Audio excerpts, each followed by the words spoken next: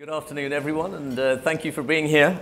I presume you know why you're here and who our distinguished speaker is, so I will not go through the long bio, but suffice to say that Professor Steven Pinker, who is the Johnston Professor of Psychology at Harvard, is a leading authority in psychology, experimental psychology, visual cognition, psycholinguistics, and social relations.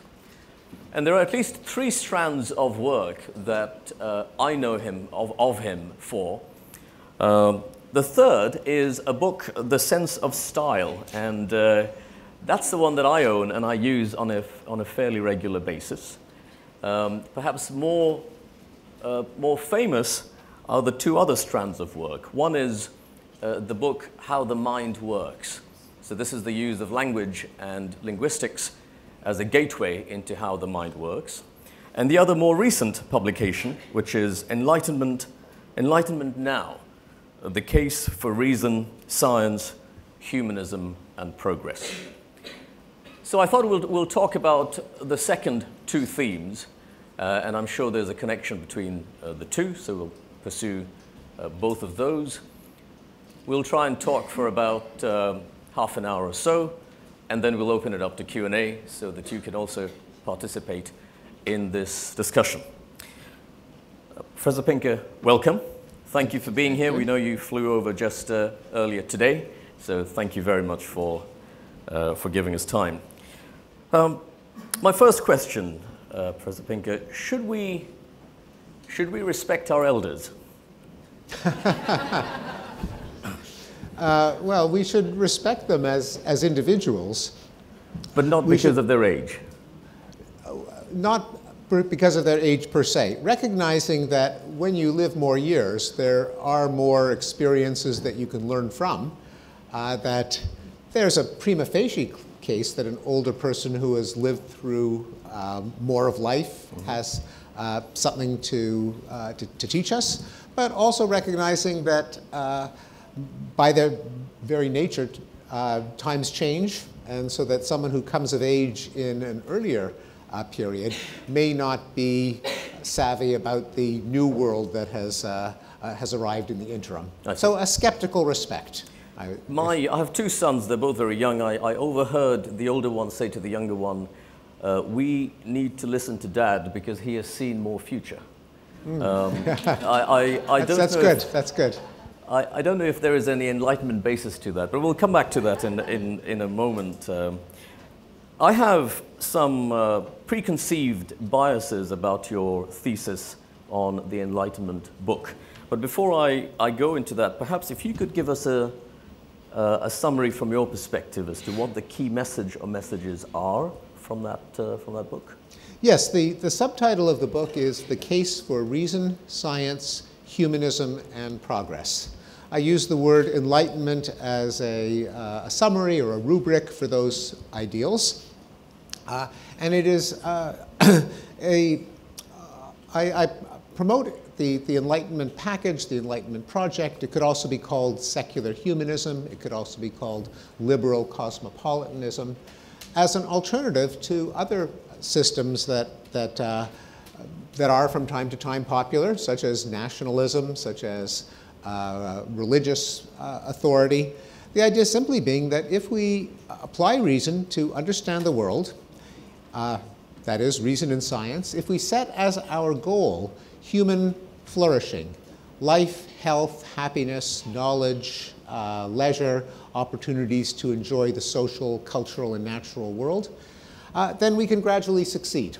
That that the universe doesn't have any interest in our well-being. If we want to improve our well-being, we have to figure out how to do it ourselves.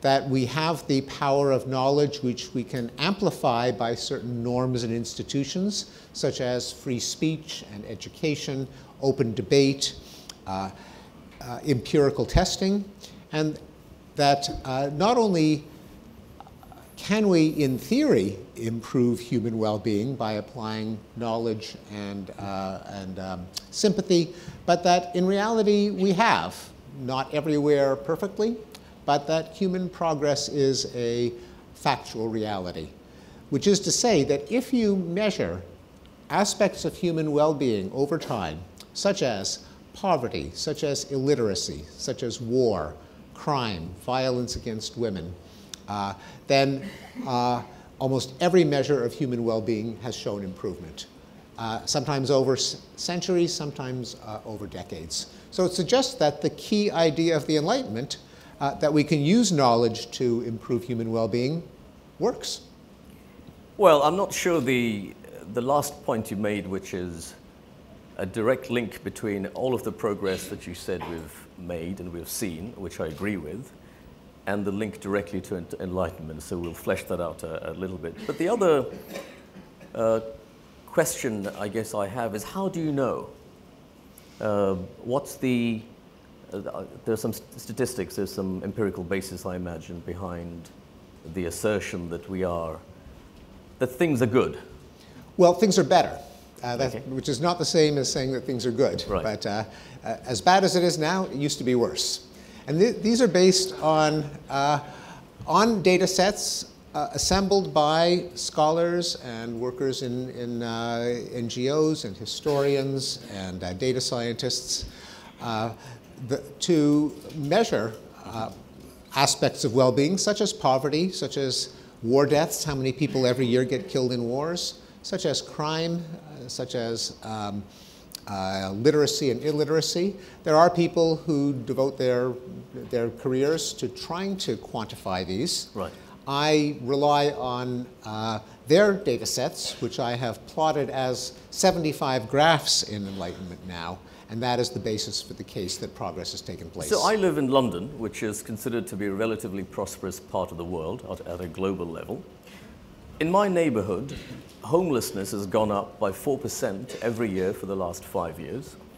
Knife crime has gone up some 30% for 2 years over the last 2 years. My felt experience is very different to these global aggregate numbers that you're putting up. How do I make that connection? Well, you have to first just appreciate that an average does not apply to every last individual.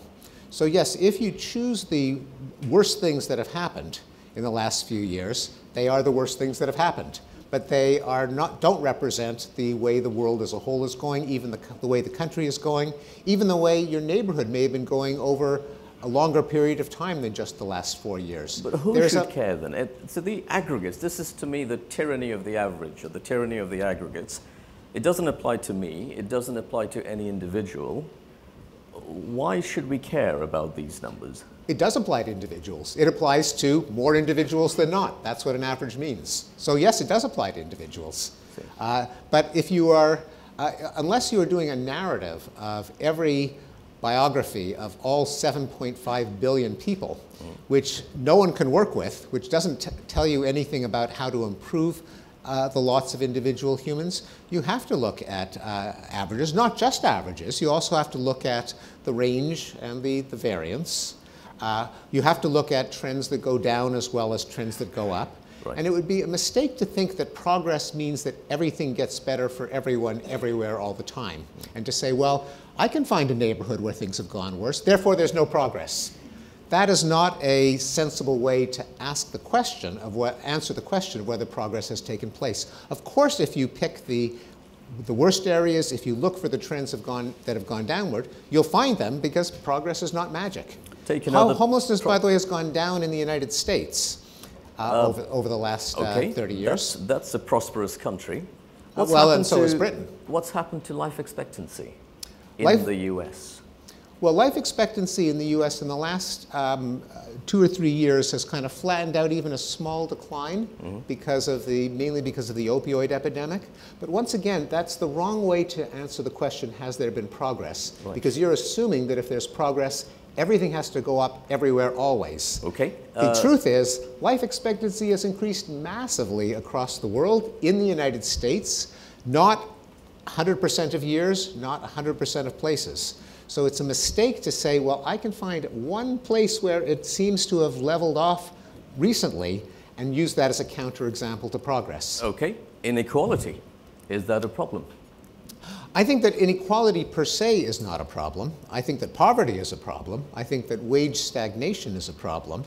I think that the influence of money on politics is a problem. I don't think the gap between the rich and the poor itself is a problem. I think irrespective of the scale. So if you look at the US, for example, top 1% income versus top 50%, apparently it used to be 40 times in the early 1980s.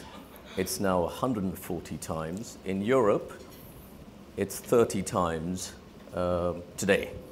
So is there a scale at which point we say inequality is a problem, or is it not a problem as long as the bottom 50% are marginally better off than what they were in the early 80s? Well, they should be more than marginally better off. Okay. But yes, the relevant question is how well off are most people, not how big is the gap between the best off and the not as well off. Because if the goal was simply to reduce the gap, then you could simply burn down the houses of rich people.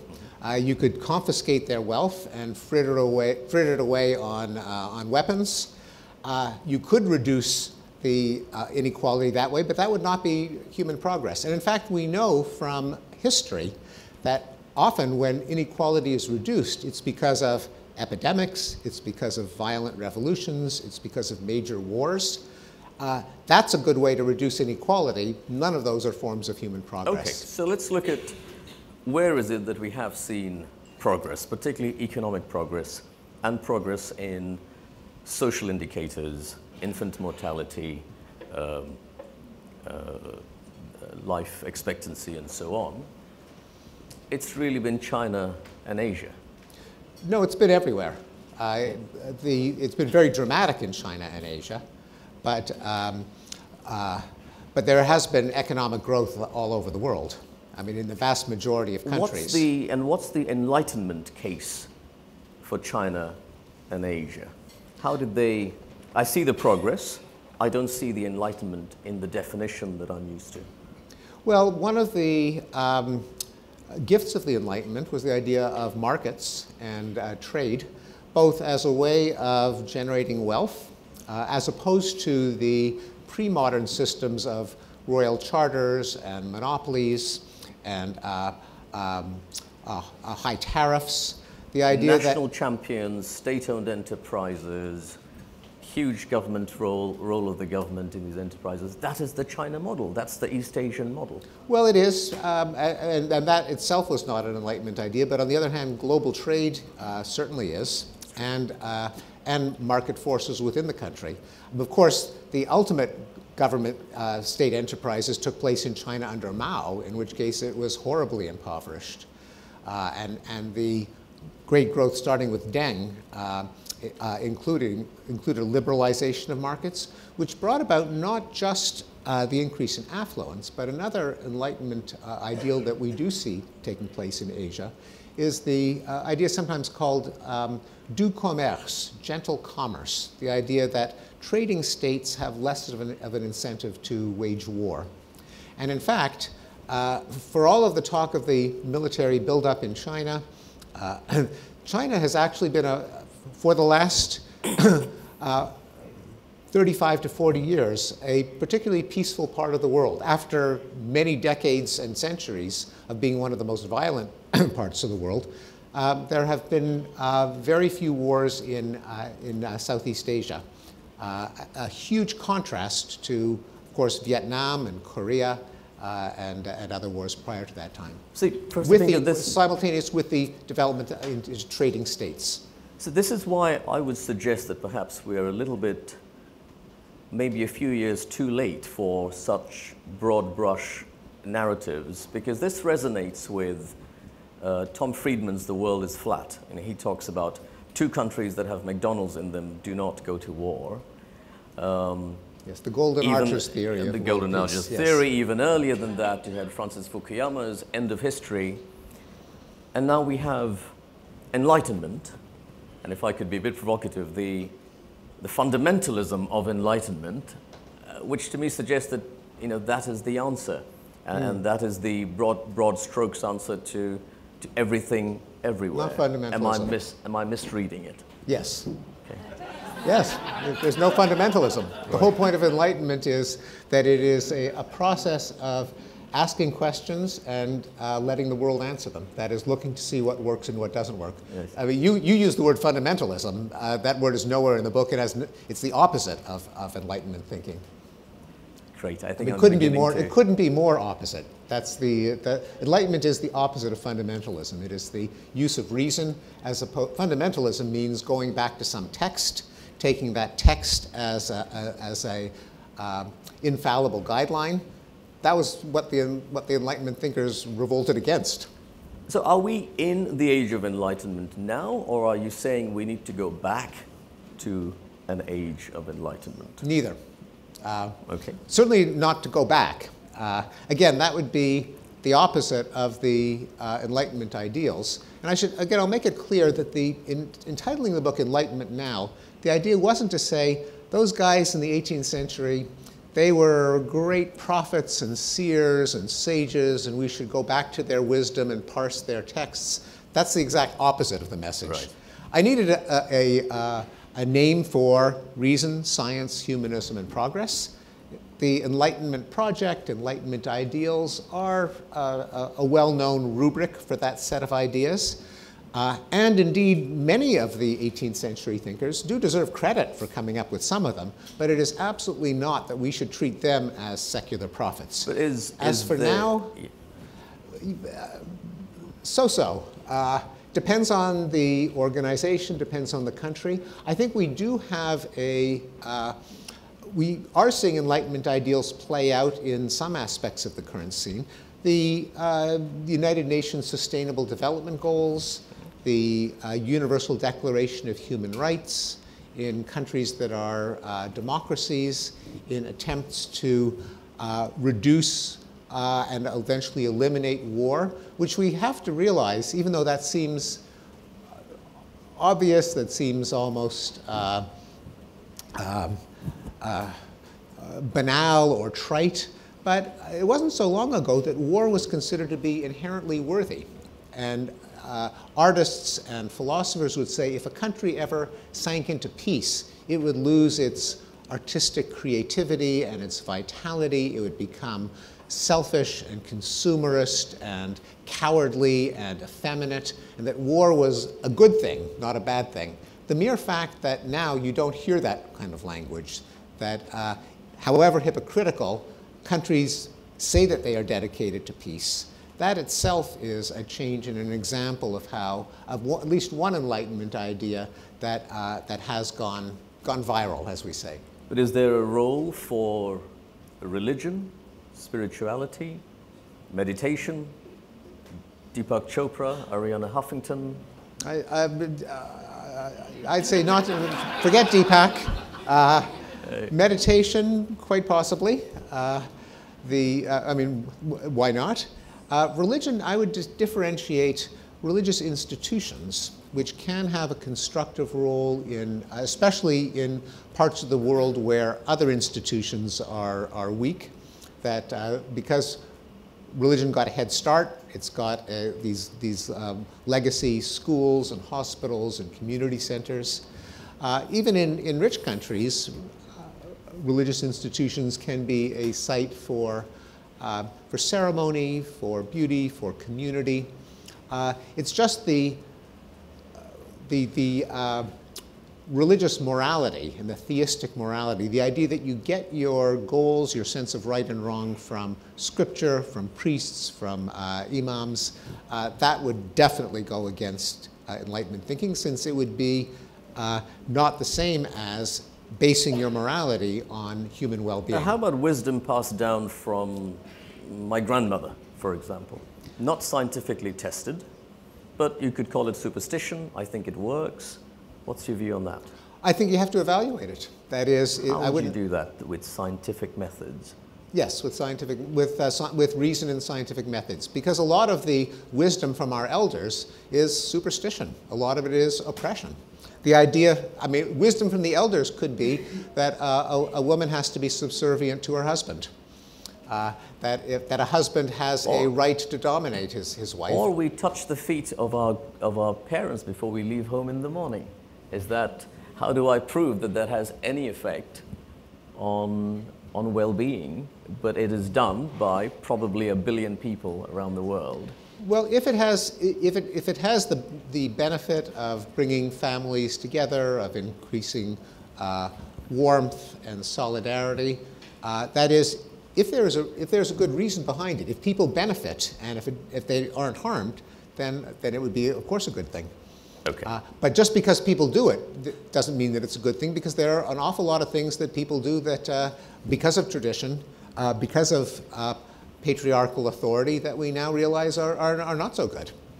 Female genital cutting, arranged marriages of children, the criminalization, sometimes execution of homosexuals. You could have a long list of slavery. There are lots of things that our ancestors thought were just fine, and that we've thought twice of. In general, the criterion would be, can you justify it? Does it lead to advances in human life, health, happiness, or does it work against them? Those that advance human well-being, well, let's keep those. Well, just to one last point on this. When you say justify it, if I need to justify it with a time series of data and show that there is a t-statistic of a certain strength, in order for me to then follow that, we will be incapacitated. There's just no way we can take decisions based on that kind of scientific rigor. No, that is true. That is certainly true. Yes, so and short of that, we have to work with the evidence that we have. Based on the best evidence that we do have available to us, not always statistical, but is there evidence that this leads to suffering or flourishing? Okay, thank you. So I'll move on now to the linguistic side of things, and hopefully we'll bring it together with a little bit on the phenomenon of populism that we see right now. Just to educate us a little bit on how you conduct your neurolinguistic studies. Is that based on lab data, or what is the scientific approach? Well, I'm pretty eclectic in my approach, as is the overall field, sometimes called cognitive science, which is the study of the mind using methods from experimental psychology, from theoretical linguistics, from artificial intelligence, ideas from philosophy of mind and philosophy of language, and from neuroscience. So over the course of my career, I have, for example, analyzed online data sets of children in conversation with their parents over a period of several years to trace their language development from the age of around 2, when kids first start putting words together, sampled an hour a week for several years to trace out the development of words, of grammar, of sentences. So that's one technique. I've brought people into the lab and flashed words on a screen, and they have to respond as quickly as possible to read them or to convert them to, say, the plural or the past tense, and then to clock how long it takes people to execute a basic operation of language. Right. In collaborations, I've done one study using functional neuroimaging, where people are slid into a big electromagnet, and we look at the flow of blood to different parts of the brain as they think, as they understand a sentence or try to speak it. We've looked at some neurological patients who have had damage to the brain, where a stroke has left one part or another injured, to see what parts of language are impaired. Then I looked at the language itself. I've looked at how words change over the history of the English language, and also simply the logic of language itself. What are the past tenses of regular verbs, irregular verbs? So I look at a very eclectic, try to converge with many methods. Right. Would you say that our language how we speak, what we speak, has a bearing on how we think? Is there a direct link between the two? It has a bearing in that having a word for something certainly makes it easy to remember. It makes it easier often to manipulate it and combine it with other ideas. But I don't think that we speak in our native language. I mean, sorry, I don't think we think in our native language. I see.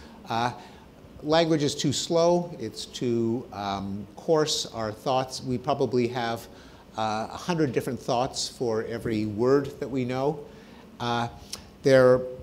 We know that creatures who don't have language certainly can think, such as babies, such as many non-human animals.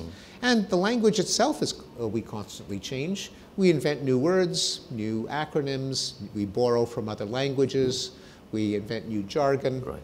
There's a belief, a superstition, that you'd probably call it, that amongst some that the advent of new technology, chat rooms and text messages, it is changing the way young people are communicating, and therefore, is it dumbing things down? Is it impairing their ability to think? I mean, you know, let's do a quick test. LOL, OMG, IDK, TBH. What's IRL? I'm probably too old to know what IRL is. In real life. I learned it today. I didn't know that. I Excellent, learned yes. it today. And LOL does not, I mean, as one writer who was not savvy enough, he thought that LOL meant lots of love. And so someone wrote to him. Yes, he was the Prime Minister of UK, actually. He said, the guy who called the referendum. So, former Prime Minister. Former Prime Minister now is a she, remember. That's yes. right. So what's your view? Does it dumb things down, or are we, is it really superstition? We have to, well, a couple of things. One is that none of us has a single form of language that we use in all contexts and all media. We speak differently if we're addressing a crowd, if we're speaking to our spouse, if we are jotting down a note. The abbreviations that are used, say, in instant messaging, some of which have themselves become obsolete because they originated in the area of dumb phones, where you had to press a number key 3 times to get a letter.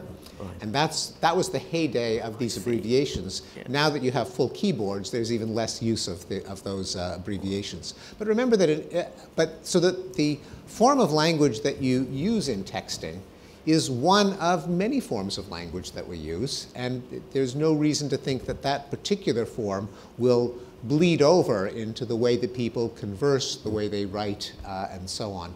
It's similar to fears in every generation that whatever the new technology is, it marks the death of the language. It was said of television, of radio, of telegraphy. We've got to remember that in the age of telegraphy, when people paid by the word, they would omit the words that were obvious from context, the prepositions, the articles. It did not change the English language, because when people weren't composing telegraphs, they still used the articles and prepositions. Well, I guess it wasn't as widespread as Twitter is right now. No, it isn't, but we aren't seeing, we are not, because the form of language that you use on Twitter, again, is one form of language that you use. It isn't the form. Kofefe is a word we learned. Yeah, we did, yes. Yeah. If that's assuming that's the pronunciation, that was a enigmatic, mysterious, presumably typo from President Donald Trump. Kofefe, but to this day, no one knows what he meant. Quick extension to the same line of thinking about technology, fearing technology. Does it matter if children today go straight to the keyboard and do not learn how to use a pen?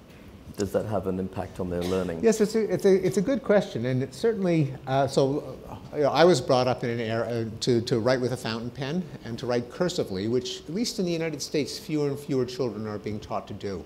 They still are taught to use a pen, but they print each letter separately. Right. But that flowing cursive script of one letter tied to the other, I have read that it is starting to die out, and probably we won't miss it because it was often quite illegible.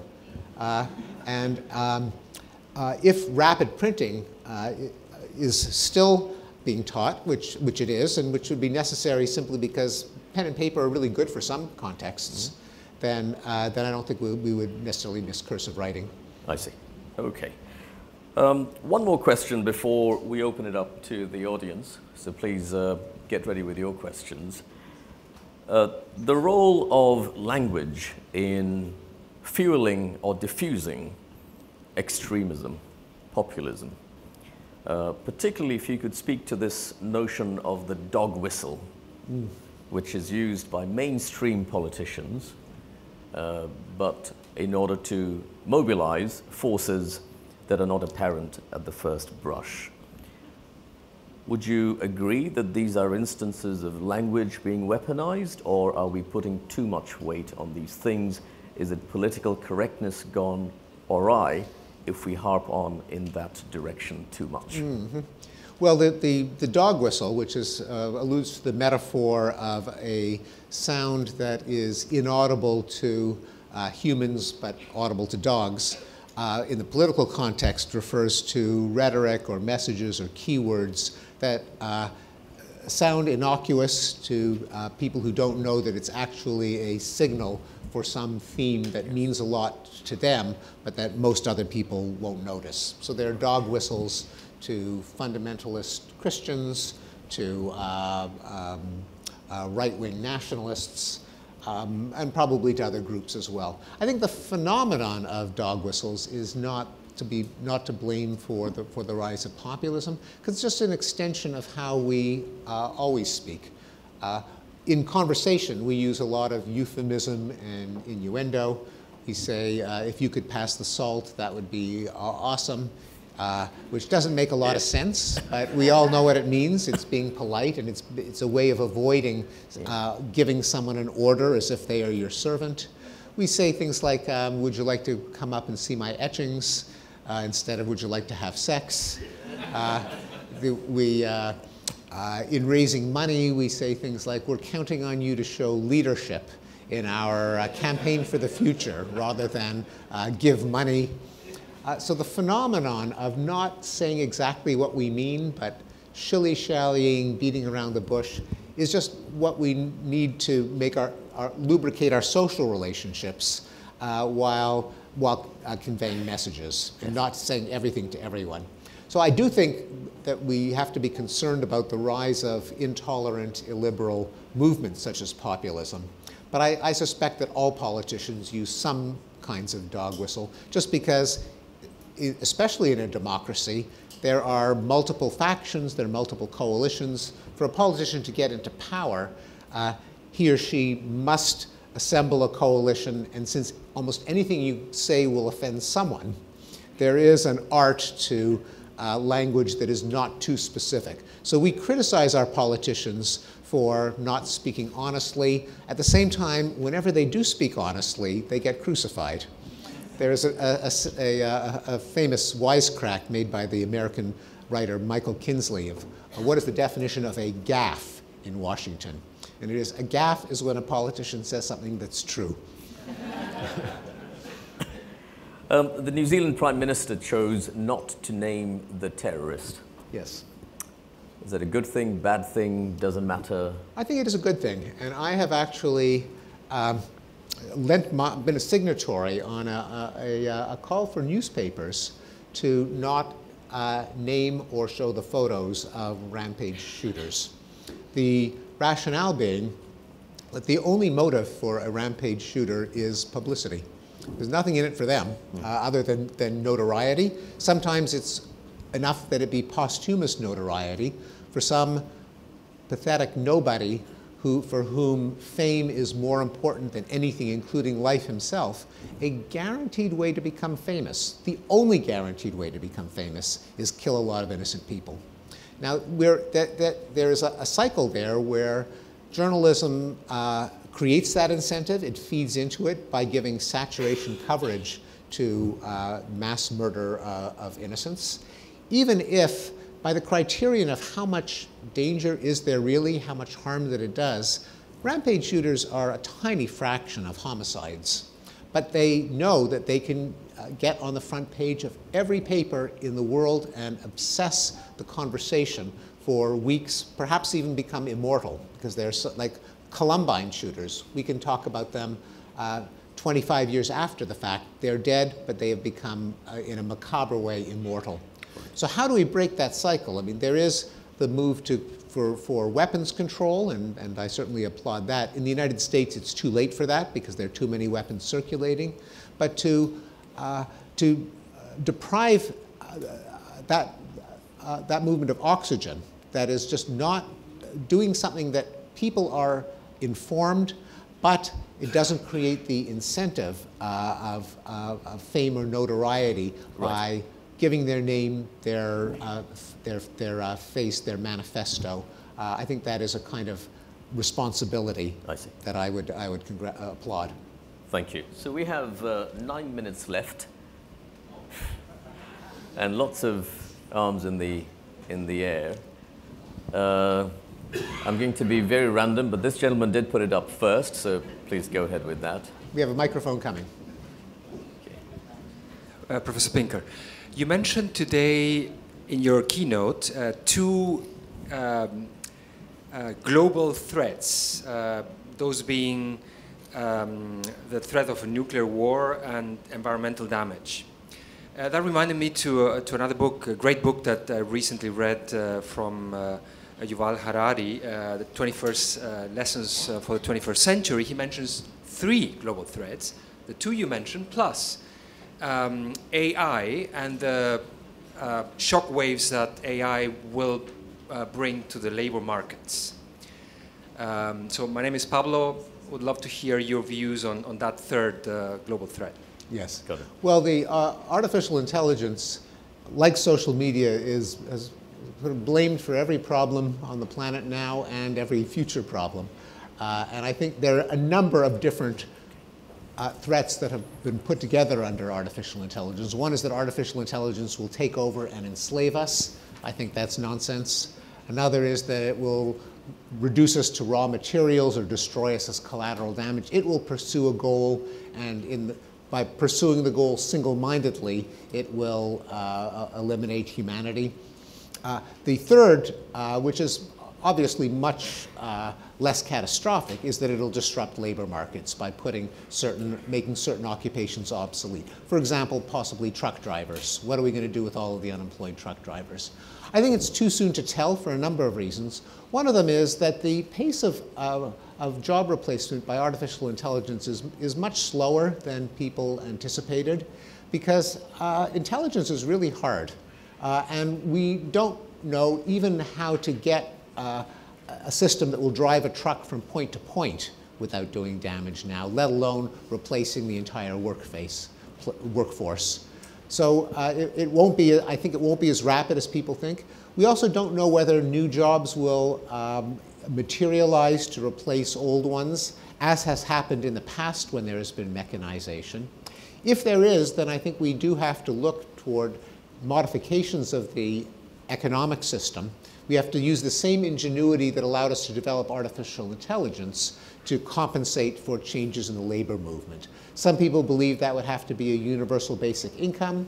It might be more of a negative income tax that supplements the lower incomes. It may be programs like the United States had during the New Deal in the 1930s, where government paid people to do projects that were good for the whole country that the private market would not support. Great. The next question, please. No, sorry. You can go ahead. And then, can we take 2 questions together? Let's do this. No, let's do one at a time. OK. It doesn't make sense to tax human memory by having 2 questions in a row without answers. Hi, thank you. I'm Sherry Cecina with Global Storymakers in the United States and Kenya. I have a question about your data with regard to war. You said that there's been a decline, and I'm wondering how you define war, because I see this artificial intelligence as another type of weapon. Yeah, I think if you use metaphors, then anything can be a form of anything else. So when I mean war, I mean war. I mean people, armies shooting people. And there are precise definitions of what counts as a war used by organizations such as the Uppsala Conflict Data Project and the Peace Research Institute of Oslo, where they do their best to keep the yardstick constant over time, and those are the data that I use. And it refers to the deliberate infliction of violence by at least a government on one side. Like physical violence? Yes, physical violence, yes. The lady over there, and then if you could pass the mic to the gentleman in front of you when you're done. Okay. But after you will come to this side. Okay, I'll ask my question quickly, thank you. I'd want to pull focus actually to the classroom and to education, and to return to this idea of critical thinking. So we know that critical thinking requires nuance, it requires subtlety, and it requires a sophistication potentially of language. If we look at studies such as the Hart and Risley, the 30 million word gap that clearly looks at the impact, the socioeconomic impact on language acquisition in early years, what one simple thing, and probably there is no answer to this, can teachers do in the classroom to introduce more subtlety and nuance when we are attempting to teach critical thinking in a context of cynicism, skepticism, LOL, IRL, mutuals and motives? I think we have to apply critical thinking to critical thinking, so that. Yeah. So we can't worry about everything. We can't treat everything as the decline of civilization. The fact that young people, and by the way, young people often refers to people who were young in the 1980s or 1990s. The fact that people use LOL is not a decline of critical thinking. We can't say that everything that young people do is civilization going downhill. That's what our parents said about us. That's what their parents said about them. So we've got to focus on what really we want to target, such as the ability to evaluate the soundness of arguments, such as the application of data to empirical propositions. So we've got to set our goals, and I think it is extremely valuable that critical thinking be part of the curriculum. But we also have to pay attention to what works and what doesn't work, because it's a sad fact that a lot of critical thinking curricula fail to teach critical thinking, probably for reasons why many curricula fail, namely often our intuitions about how best to teach students just don't work in reality. And I confess that I would be an example. As a college professor, I give lectures and students take notes and they highlight a textbook. That's probably not the most effective way to convey knowledge.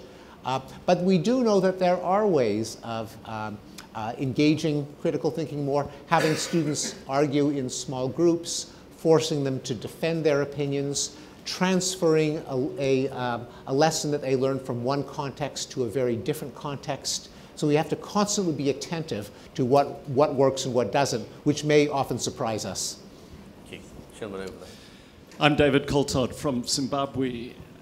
In an African context, there are still some Western governments who have a foreign policy based on the example of Singapore, and their argument is that long-term sustainable development is best done by benign dictatorships. A good dose of authoritarian rule can achieve that. I'm very interested to hear your views in the correlation between enlightenment and long-term sustainable economic development. Yes, well, a lot hinges on benign. And the problem with autocracies is they don't often they don't stay benign for long, simply because by being autocracies, there isn't the feedback loop that forces them to change their policies in response to their actual effects on the well-being of their citizens. The advantage of a democracy is if people are miserable, they can throw the government out without violence. Singapore has not done a bad job. They have not abused the autocracy too badly. And of course, Singapore is fantastically wealthy, fantastically safe. Despite being multi-ethnic, there is very little ethnic violence. On the other hand, I looked at the data for Singapore, and people are, considering how wealthy it is, the people aren't that happy. And ultimately, happiness is what we ought to strive for.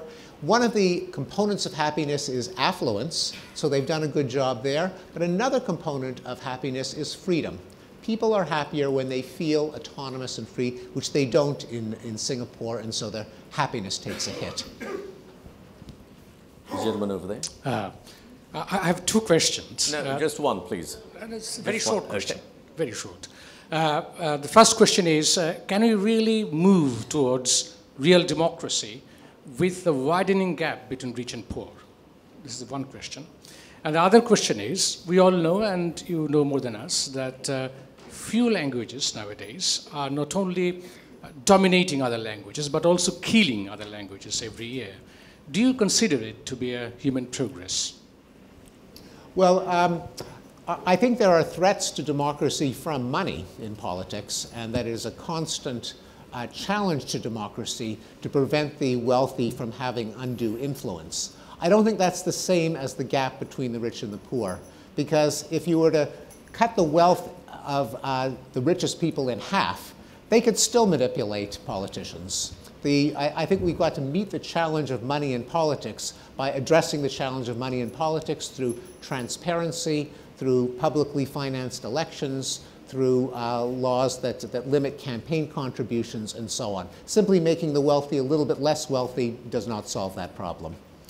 In terms of the loss of languages, especially those among indigenous people, is a kind of tragedy for the diversity of human cultural life.